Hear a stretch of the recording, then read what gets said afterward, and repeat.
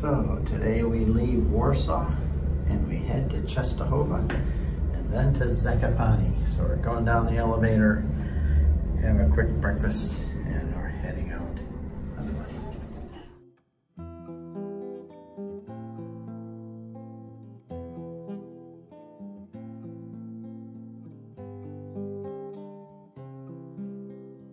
Thank you. Thank you. And we're looking forward to a good day today, Czestochowa, and then getting up into the mountains of Zakopane. We'll be right on the border with Slovenia.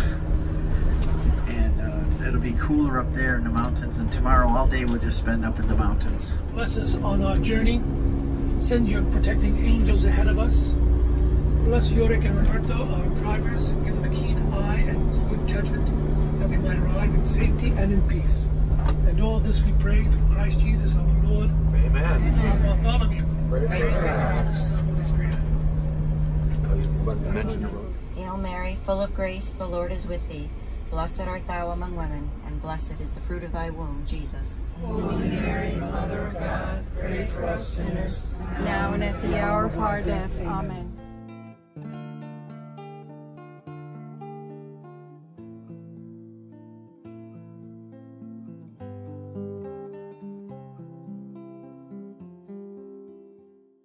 We use our traveling time creatively to tell stories and give information and share and pray together. And I told the story of Janet and I traveling to Poland when it was a communist country, smuggling Bibles and money and medicine into the Christians. It was kind of a risky thing and a great adventure, but we told that whole story. Had a rest area, and this is one of the most important sights that we see each day here.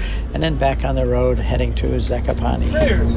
So what I'd like to do in the next half hour or so is talk about John Paul's philosophy and how he uses Aristotle in a very radical way. So let's start off with the first slide. Would God ask you to fly a plane into a building? And folks, we're talking about philosophy theology. I don't want to be What a great handouts and a great presentation. Seventh grade, seven-year-olds getting ready for his first communion. Let's think critically and analytically. Now, this drives the scientists crazy because who gets there first?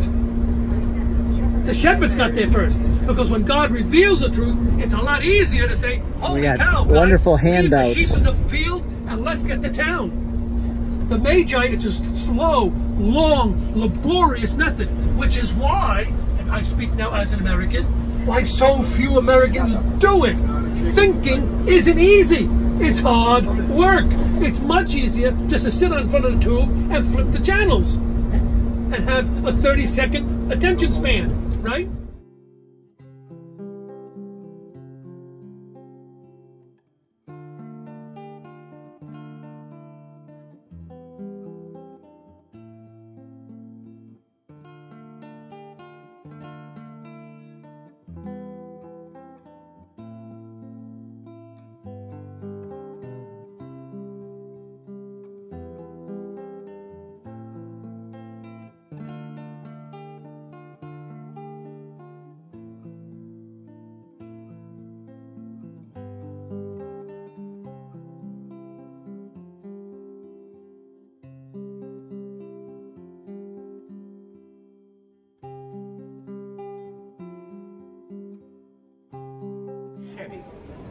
You know, Bolshevik, we stopped them coming to America. They were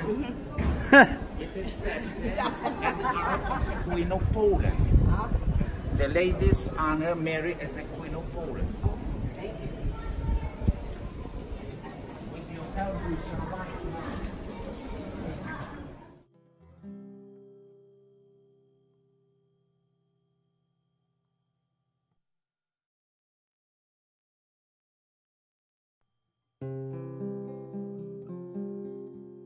Człowieczeństwo przez swoją ludzką naturę umrzeć za nas na krzyżu jako równy nam, a będąc jednocześnie równy Bogu Ojcu, jako osoba Boża. O, jak mężczyzną był Pan Jezus. Look at the cross. The church is packed standing. Nazywał go przecież swoim young people everywhere. A przypomnijmy sobie zdarzenie, gdy Pan Jezus zagubił się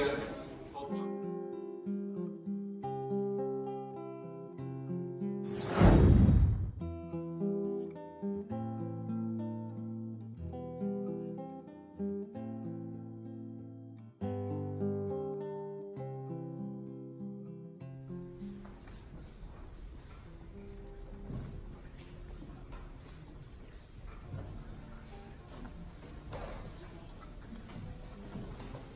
word from the sponsor, but I love that passage of scripture. And I just finished writing about a 400 or 500 page book on Genesis commentary. Genesis, I don't know how many pages it'll be yet, but when it's published.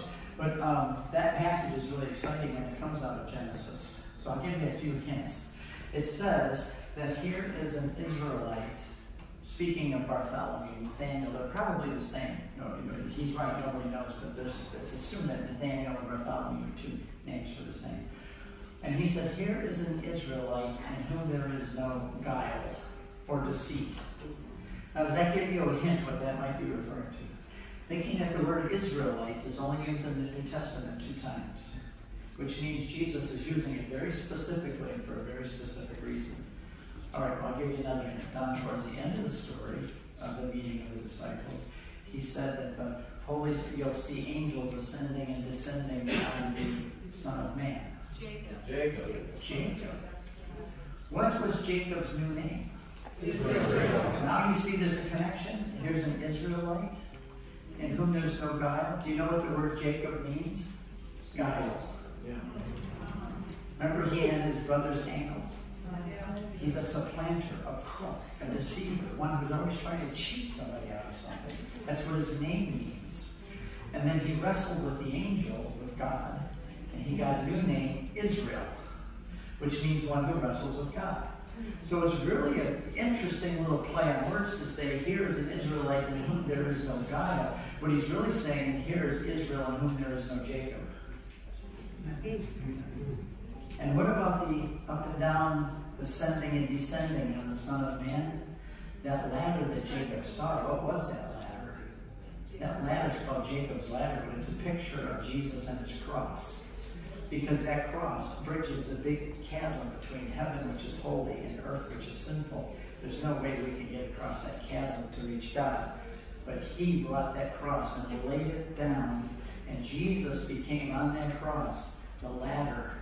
And the angels go up and down on that ladder between heaven and us. And the Protestants say, Mary can't be a mediator.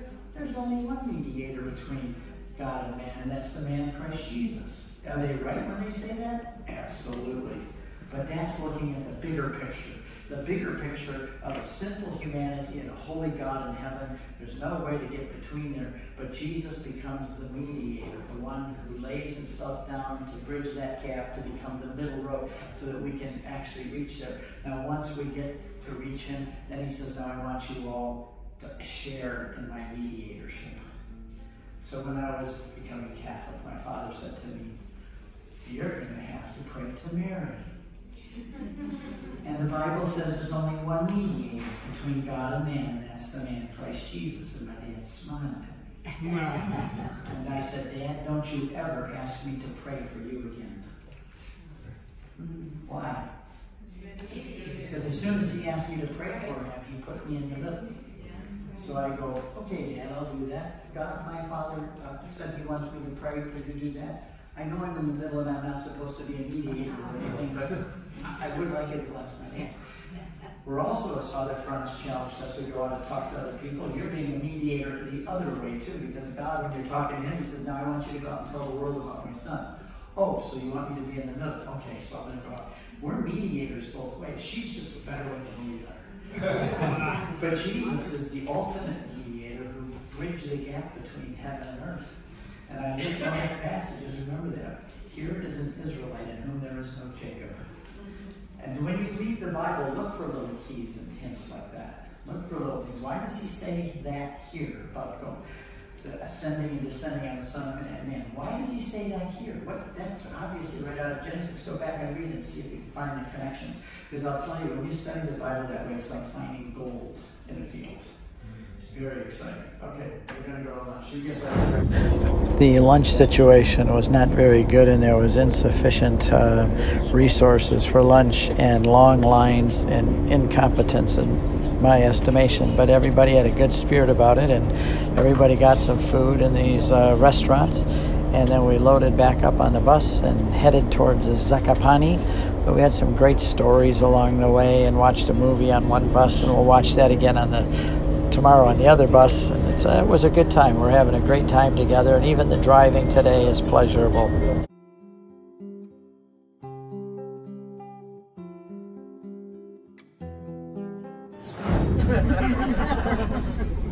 And why? So I am a...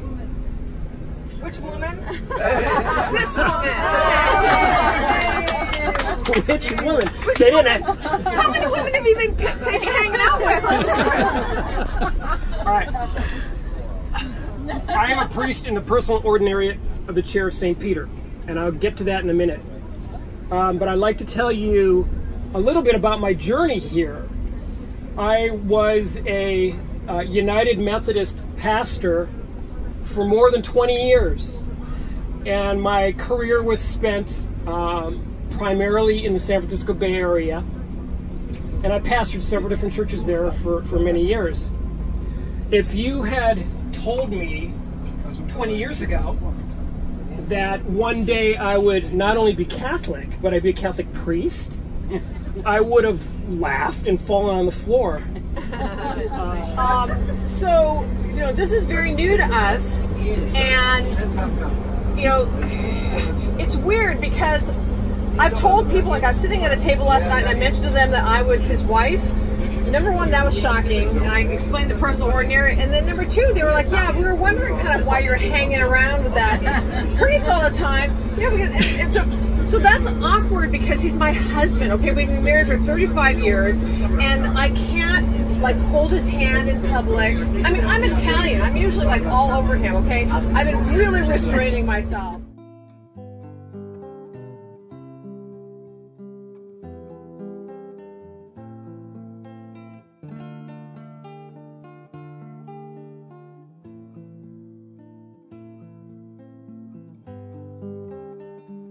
Before the German troops entered Hungary, and practically at once they started mass extermination of Jews in Hungary. Hey, we just got back from Czestochowa, and I'll tell you, the campus there, the monastery, the churches, the basilica that's there, is packed with people of all generations. It was amazing. It was the kind of thing you would see, you know, at a major theme park in the United States. And it was that busy too. It was that overloaded with people, enthusiastic people, old people, young people. It was beautiful. Poland obviously has done something right.